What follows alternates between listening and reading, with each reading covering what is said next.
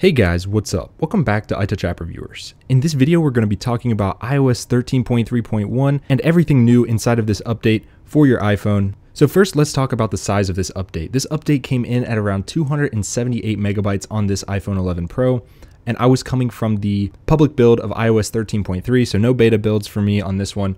So it was just straight up 278 megabytes. Not too big. Now, as you guys can see here, the build number is 17D50. So obviously, since this is a public release, there is no letter at the end. On top of this, the modem firmware was also updated. If you are having any connectivity issues with LTE, definitely get this update going. This update should resolve most of those issues. Now let's talk about some of the main features of iOS 13.3.1. The first main feature here is the ability to turn off the U1 chip.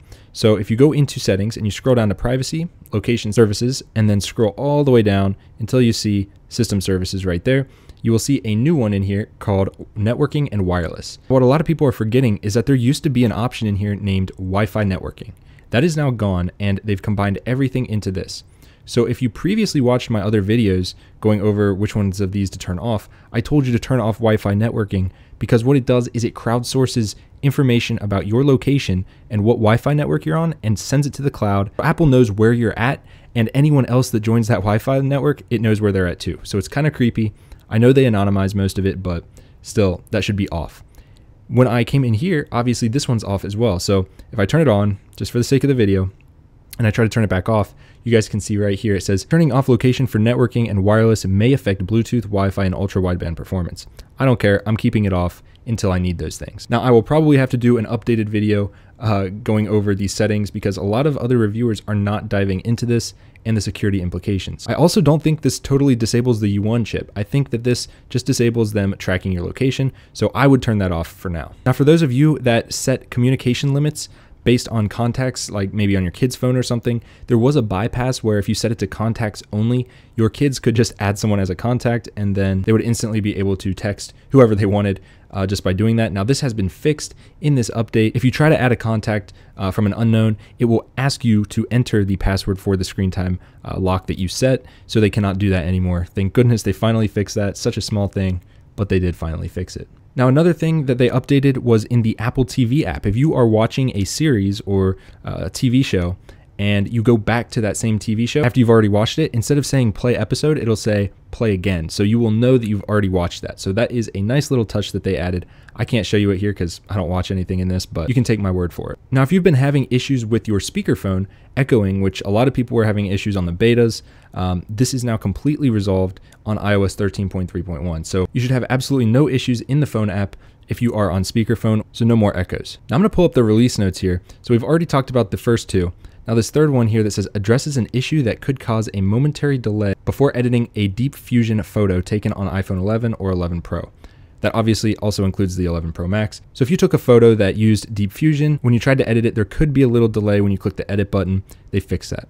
They've also resolved an issue with mail that could cause remote images to load even when you disabled that option. I always keep that disabled because that is how email companies track you. They put a little pixel in the corner that you can't see, and when that loads, it sends a ping back to their server saying that you opened their email. I keep that off. If you want to turn it off, I'll show you guys how to do it. Settings, scroll down to mail, and right here, turn off load remote images, and you'll be set. Now, emails might look a little ugly, but you can always load them on a per email basis, so I highly recommend that. Back to the notes. Fixes an issue that could cause multiple undo dialogues to appear in mail. I did not experience that, but if you did, let me know down below. Addresses an issue in which FaceTime could use the rear-facing ultra-wide camera instead of the wide camera. I know of quite a few people that reported that, so thank you guys for reporting these. Resolves an issue in which push notifications could fail to be delivered over Wi-Fi. If you only do this update for one reason, I would do it just for this reason. This is a big one, so if you are missing notifications for whatever reason, this should fix that. It's a CarPlay issue that could cause distorted sound when making phone calls in certain vehicles, and introduces support for Indian English Siri voices for HomePod. Now, real quickly, I'm going to go over the other Apple updates that came out today. HomePod had a release as well. It's support for the Indian English voices and also stability and quality improvements. If you have an Apple Watch, there's also an update there, 6.1.2. And they didn't really give any information. This update provides important security. Nothing really there. macOS 10.15.3 optimizes gamma handling of low gray levels on Pro XDR display, and improves multi-stream video editing performance on the 16-inch MacBook Pro. Now let's talk about one of the most important features of an update, and that is performance. So far, I have had no issues with any apps, no crashes, no stuttering. Everything actually feels a little bit quicker, especially animations. No one else has talked about this, but I've noticed some animations just feel quicker, like jumping in and out of folders. It just feels quicker. Battery life so far has been great, no issues there. Of course, I will do an update video if anything does happen, so be sure to subscribe. And overall, do I recommend this update? I absolutely do. This release includes a lot of performance improvements and bug fixes, so I recommend everyone check it out. Also, there were a bunch of security updates that they did in this. Now, I know a lot of YouTubers don't go over this because it's not flashy, but these are all the different bugs that they were able to fix in this, and a lot of these are actually pretty important, like kernel bugs. These exploits could be used for various bad things, like an application may be able to read restricted memory, stuff like that. So you definitely want to update to get these bug fixes. That's been my review of iOS 13.3.1. Definitely let me know your thoughts on this. Drop a comment down below. Be sure to subscribe because I'm going to be putting out polls asking you guys if you notice any bugs in this software. But that's all I got for this one, guys. If you liked it, hit it with a big thumbs up and subscribe, and I will see you guys in the next one. Peace.